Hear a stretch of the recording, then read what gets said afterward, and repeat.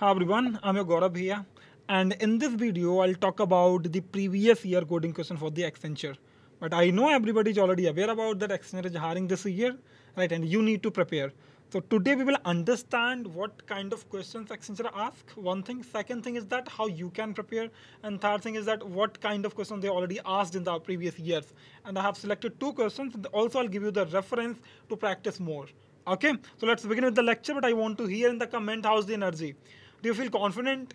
Right. Do you feel like you can crack the Accenture? But I'll say yes, because once you'll say yes, you'll start preparing. So start preparing, follow the guidance, and you'll be in Accenture one day.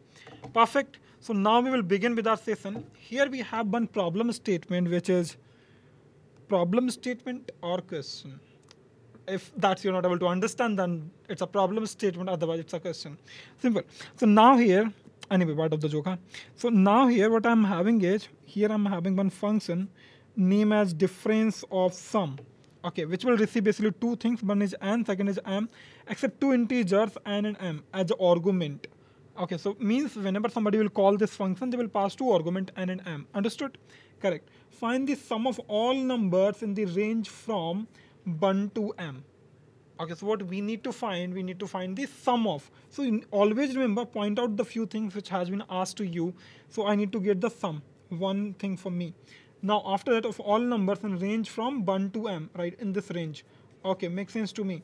Now again, both inclusive means both are included, right? They are not exclusive, they are inclusive. Now here that are not divisible by n. So also again important point, that are not divisible by n. Okay, return the difference between the sum of integers not divisible by. So now it's time that what kind of output I want to give. So return the difference between the sum of integers not divisible by n with sum of integers divisible by n. So what I need is that I need to find the sum of the integers which are divisible by n. One thing. Second thing, the sum of the integers which are not divisible by n, and then I'll get the difference and I'll print it. That's what the problem statement. And I hope this is clear to everybody. That you're able to get na, you're able to understand what kind of problem statement it is, right? So now here we have, for example, n is 4 and m is 20. So now the range will be 4 to 20, right? 4 to 20. Perfect. Now here the thing is, here just the thing is like sum of numbers divisible by 4, that we need to figure it out, right? So here 4 will be itself, because 4, 5, 6, this range you are having till 20. So who are divisible by 4? Obviously the multiple of the 4s. So now here 4, 8, 12, 16 and 20. These are divisible by 4. Second, rest of the numbers are not divisible by this thing. We'll say like by 4, right? By 4. Perfect. And the range is 1 to m. 1 to m. Okay, so 1 to m means 1, 2, 3 till 20. Perfect. Now here, if I'll ask if these are the numbers which are divisible by 4, then remaining numbers will be divisible by, not divisible by the 4, right? So now here we are having all these things. All these numbers are not divisible by 4. Perfect. So now here what I need to get the difference of these two numbers, which is 90 here. And that's what I need to figure it out. For example, here for this n is equals to 3 and m is equals to 10 also. So here I'm having 1, 2, 3, 4, 5, 6, 7, 8, 9, 10. Perfect. And that's how I solve. And I guess everybody solved who are really good in the programming or in the coding. Right. Now again, n is equals to 3, which means this is divisible. Perfect. Then who else? This is divisible. Who else? This is divisible. Then you'll get the sum of them. So 3 plus 6 plus 9, which becomes 15, 18. And rest of them will not be the sum of this thing, right? Here. So you'll get the sum of the rest of the numbers. So this is 3. 3 and 4, 7. 7 and 5 are 12. And 12 is 7, 19. 19 and 8, 27. 37. And 37 minus 18. So you will have what? You will have 19. And I hope now this problem statement is making sense to everybody. Right, now you are understanding this thing. The important thing is that how will you take the input, how you'll get the output. That's what you have to figure it out. So now here we are having one function. I'm writing a Java code here. You can have any code in any language like Java, Python or something. So now here I'm having this thing. I'm having one method which is difference of sum, where I'm receiving two parameters m and n. Now the thing is, I will take these input from the user end. So look at, this is a man method which I'm having here. Within the man method, I'm using a scanner class to take the input from the user end, because I'm doing in Java. You can have in other ways as well. Okay, in other languages like for the print in Python or C in C++, something like this, right? Perfect. So now here I've taken n, here I've taken m. Once I have the input, I'll call my method, which is difference, by putting both the values, right? And once the value are available here, I'll just start writing the logic. So now here at initial, I'm assuming like sum1 will be 0 and sum2 will also be 0. Here I'll iterate from my I is equals to 1 till m, right? If that I means first time I will be 1, then I will be 2, then I will be 3, I will be 4. And because it's increasing every time, right? It's increasing every time from I plus plus. So now here I'll come back, I'll check. Is my I modulus of n, means is my I divisible by n? If that is yes, then put in the sum 1. Otherwise, put into the sum 2. Once you are having both the sum 1 and sum 2, get the difference. If I'm using this math.apps, I don't want a negative value, I want a positive value, right? The difference, right? And difference is never negative. Right? Negative can be something when you subtract. Subtraction and difference is the different thing. Okay, so now here they're not static, like you have to subtract like sum 2 from the sum 1. That's not a thing, right? You just need to get a difference, and difference will always be positive. So now here I'm having this math.fs, which will give you the absolute value, means the positive value out of these differences, and at then we will have our output. I hope this solution is making sense. But also, if you're coding in other languages, you will have an idea that you need to take an input, you need to define a function or method where you will take the two variables, sum1 and sum2, then you get the sum of first which are divisible by n, which are not divisible by n. Second thing, right? Then get the differences of them with the absolute value, and you will get your output. Making sense? Yes or no? Tell me. Making sense? I know I can heard here. You're saying yes. Perfect. So now here, the next problem statement. It says you are required to implement the following function. Here def is for the Python especially, but you can have another language as well where you won't see this statement def. So here we are having one thing, large, small sum. Okay, and they will have one array right here. So the thing is, the function accept an integer array, size, length. Okay, as its arguments, you are required to return the sum of second largest. Sum of what? Second largest and second largest element from the even position, and this would have a even position.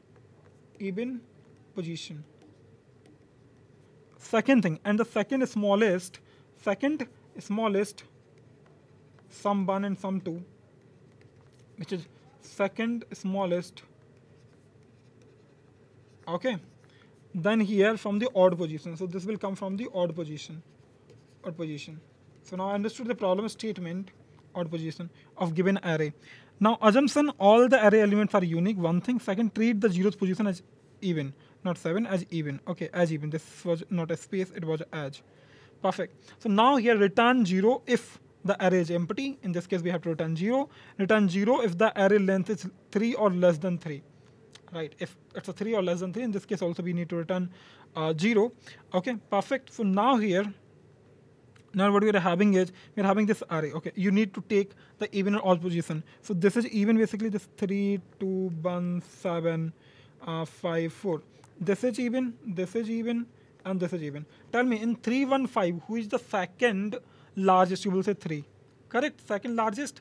Again from the odd position, which is this 2, right, which is 2, 7, and 4. It's asking for the second smallest. So which is second smallest, which is 4. Now you get the sum of 3 and 4, it becomes 7. I hope now the problem statement is clear to you. What you need to figure out, that you will have an array. If that having a length less than 3, you will put directly 0. Otherwise, what you will do is that you will try to find out the second largest, right, from the even position, and second smallest from the odd position. Perfect. And then you'll get the sum of it. Perfect. So that's what the problem statement is, and we'll go here. We'll see the solution here right now. But I guess I haven't handled here. I should handle, and which you can handle here. I'll just give you the code here. Okay. So now here what I'm doing is that I'm taking one size of the array from the user with the help of scanner class in the main method. After that, I'm just defining my array. I'm putting all the values together. So this is how I've taken my input. Okay. This is how I've taken my input.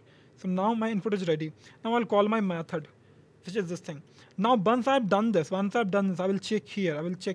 You should put a condition here, somewhere on the top here, like if array.length is less than or equals to 3, I will just return, you know what, 0. After that, you can continue with here, okay? And then it's a properly correct solution. So now here the thing is, we are having, the problem is like, how will you identify the second largest and the first smallest? So there are multiple ways. One way is that we perform a two-pointer approach, or maybe not to pointer, then directly we have to search it, right? And then we have to figure it out with the help of two variables, that which is the second smallest or second largest value, right? The another solution is that I can sort it by differentiating them. I will have one collection, for example, an array list, where I put all the value which are coming on the odd position, and another I will put all the value which are coming on the even position, and then I will sort them. And then what I will do is, basically I'll try to get basically the second smallest and the second largest, then I'll get a sum of it. And that's what I've done here. I'm having this array list right here, right? One array list and second array list. One for the even, second for the odd, right? And the thing is, I'm putting my first value, that will definitely go to the even, right? Why even? Because zero index, they were saying like it's the even thing. Now here what I will do, I'll iterate over my array. All the even value I will put into my even array list. All the odd value, means odd places value, I'll put in the odd array list. Then I will sort them. Collection.sort, they will sort it. You can have a different way. I told you the algorithm, right? With the help of a comparison, you can calculate it. Then once this is sorted, in this case, what I will have is that I will get the sum of them. Sum of how? Because now in one array list, which is even, second largest means size minus 2, correct? I'm getting one value. Again, second smallest means the zero, one index. Zero is the first, one index is the second. So second smallest value, correct? And that's how I'm getting both the value and get the sum. And once the sum I'm having, I'll return here. And that's what the Accenture asks the questions, but they can have the question of various backgrounds. For example, normal mathematical calculations, or maybe logics, or maybe from the array, strings, hash map, hash set, array list, right? Or maybe from the I'll say stack and queue, but they rarely ask very complex questions. They ask intermediate or easy level questions. So you need to prepare in that way. Also, I'll give you the references. But here, one thing, who will give me the proper comments, the top 3 comments? Top 3 comments like somebody practiced good enough questions that are telling me, yes, sir, I practiced all of these questions, these are the solutions. Somewhere in this way, or something creative, right? In this case, team will review it, and if you are really interesting person, then they'll give you a 3-month this access for the Prep Prime for free. And what is the Prep Prime? That I will show you. Okay, so basically it's nothing. It's a Netflix of the coders. So you know what the Netflix is. I know everybody knows already. So now here I'll search for the Prep Prime. And now the thing is, here you will get all the courses all together. So if I'm searching a course for the Accenture, that let's say Accenture is coming and I want to prepare for it. So here you will have both the courses. Go here, prepare for the Accenture. Okay, prepare for the Accenture and then continue. Perfect. Here, I've already logged in, but anyway, I'll just show you the course. It's asking me the password, but I really don't remember just now, or I will not put it. But here I'll just show you the thing. That if you go for this course, here you will get the complete course, okay, for the Accenture, where you will have coding, aptitude, verbal, and other things, which will help you to complete your preparation, right, and will increase your chance of getting placed, right? Perfect. Yeah. Now then, the question somebody can ask me that, sir, how will I get the previous year question papers? So go here, search for previous or coding questions,